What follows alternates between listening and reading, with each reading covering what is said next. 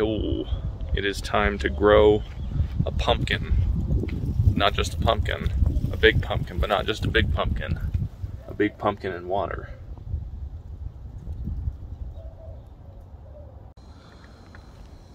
Just added the fertilizer. Very dark, kind of shiny. Now we'll fill it up to right around this line. Since this is the one we used last year, it's already kind of predetermined not to really go higher than this. I'll go prep the lid and the plant. Okay, now this is the 1282 Fenico giant pumpkin, grown in a hemp powder protein container, started in soil, running Kratky hydroponics with the same food that we just added into here. So yeah, here in a second I'll pop the lid onto the bucket and drop that bad boy in. Okay, now we got the lid on, we got the water filled up in there. Couldn't be easier.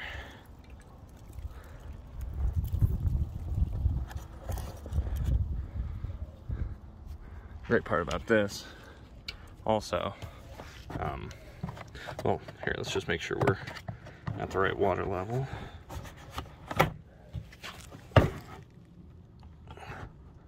Yeah, almost. Okay. I'm actually going to add just a little more water. And that's it. We're set. Roots hanging out at a nice level where they'll still get some air. And yeah, that's about it. No daily watering, at least not for a couple weeks. And yeah, so depending on what level the water line drops to, every day last year I was adding about 10 gallons, and I probably won't feed every time that I add more water, but I feel like this is already a good start for that. One thing I learned is shade and not over. A little bit of shade here till about noonish. Then this kind of blends on over, because I noticed last year in that spot over there in the sun, even by this time in the day, it would start getting pretty wilty. So, hydroponic pumpkin. Also, a plan I have is that when that starts branching out and doing, you know, going here, going there, wherever I end up making it go, I'll add a couple more smaller totes for letting the roots in. So keep this thing more alive than we did last year, hopefully.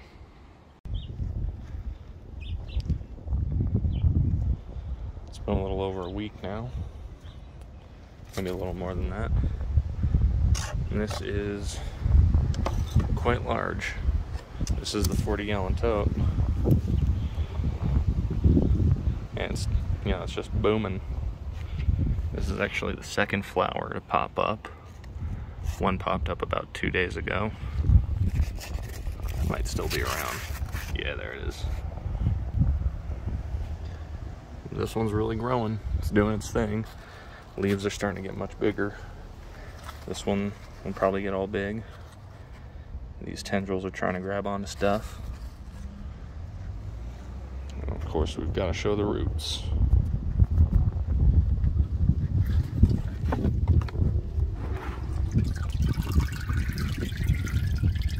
Nothing to really be concerned with. The drip area is about where we had it when we first planted. And it's gone down about 1.5 inches or so. All these things are just little things from trees. I'm sure it'll be a problem a little bit later, but you know, whatever. The growth rate on hydro is pretty quick anyway, so I don't expect this water to really be sitting in here much longer. Probably another week or two before I have to add more water and nutrients. We'll check back.